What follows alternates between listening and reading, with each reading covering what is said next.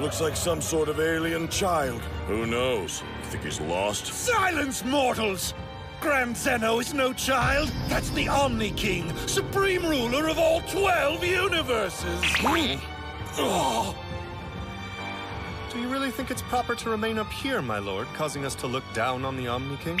Of course I don't. Come on! What could Grand Zeno be doing here? That sure was nice timing. Does this mean we're spared? Good question. Welcome, Grand Zeno. You grace us with your presence. We apologize for not staying in touch. Has anything interesting happened?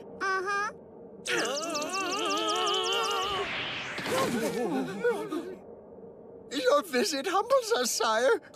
May we ask what brings you here today, Grand Leader? Yes, you may. You had a big fight, and you didn't tell me, so I came to warn you.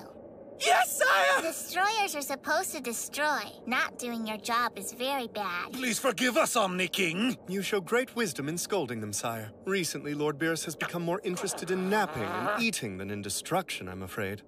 Lord Shamba hasn't behaved any better, Grand Leader. Just look at the shape he's in. I tell him it's affecting his performance, and I work so hard to give him nutritionally balanced meals, but he throws the plates on the ground and tells me I'm a terrible cook.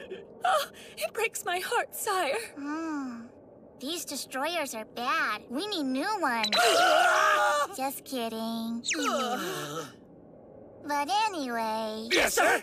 Like I said, I was coming here to warn you. But then I was watching, and it was so fun. And fun's good, right? Yes, sire!